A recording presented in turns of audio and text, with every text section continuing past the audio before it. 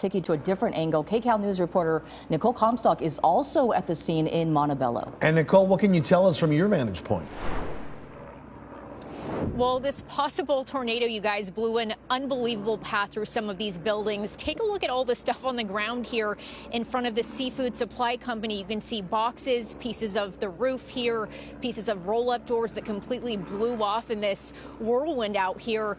And up here at the sky, you can see that it actually took the entire portion of the roof off here. Employees who were inside this warehouse at the time told us they actually tried to pull this roll-up door down to protect the inside from that wind, but it was just too intense. So they basically had to back away from this and hide here in the corner where that dolly is. Now, if you can imagine being there while this was all going on outside, this is what was blowing around here. All these pallets that have basically just landed down on top of each other. And you can imagine how dangerous this was at the time, because you have these big chunks of wood with nails in them that are just flying around all over the place. And that wasn't the only thing spinning around here. Take a look at the walls here in this parking lot. That was the roof that created all these black marks all the way around here in a circle. It looks like they were just torn up in a blender, basically. And now you can see that they're just sitting against the wall in the ground there. We also talked to a woman who witnessed this thing from another nearby warehouse. She tells us in the parking lot over there, they actually had a couple of employees who were pretty banged up when this thing blew through.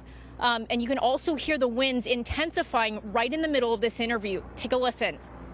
In the building, we were inside the building at the moment, and all of a sudden you hear like two loud noises and the wind started going crazy. That's when everything started to happen.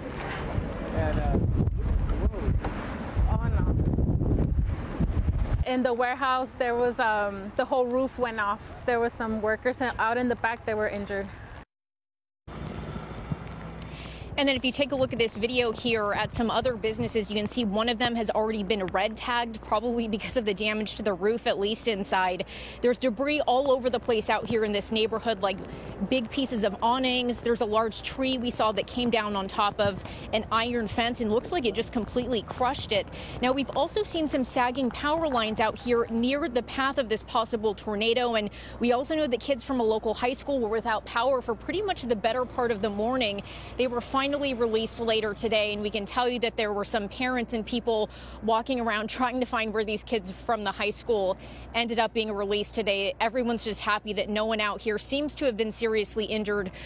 Over here inside this seafood supply company, we're told there were no major injuries. There was someone that has a cut to their hand, but they are also just thankful that everyone was okay.